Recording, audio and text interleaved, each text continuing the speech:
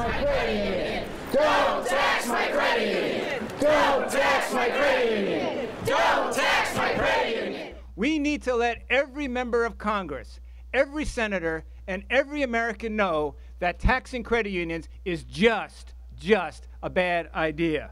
I'm here today because I believe and I support in having a not-for-profit option for my banking. Don't tax my credit union.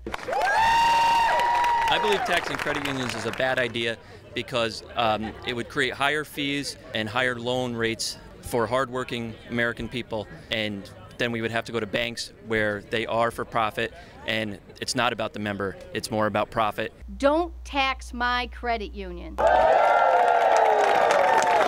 Taxing credit unions is a bad idea because it will eradicate the industry as we know it today. The member-owned cooperative will not exist, and I think that's critical to our financial community and our economy. Our mission is simple.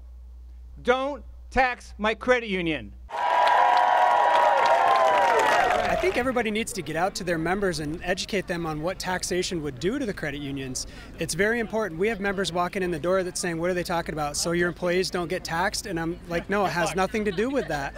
And you go through and you explain everything to them, and then they go, oh, that will make a difference in your industry. We exist for one purpose: to serve our members. The real message here is to let members of Congress know that as they go through this whole process of debating the tax codes, looking at rewriting the tax codes in America, to make sure that they understand the importance of the tax exemption that was originally granted by Congress way back in the 1930s. We heard some great stories today from our CEOs about the value proposition, the service they bring to credit unions. You tax credit unions, that's all gone, that's all over. That's the message. Don't tax my credit union! Don't tax my credit union! Don't tax my credit union! Don't tax my credit union! Don't tax my credit union! Don't tax my credit union!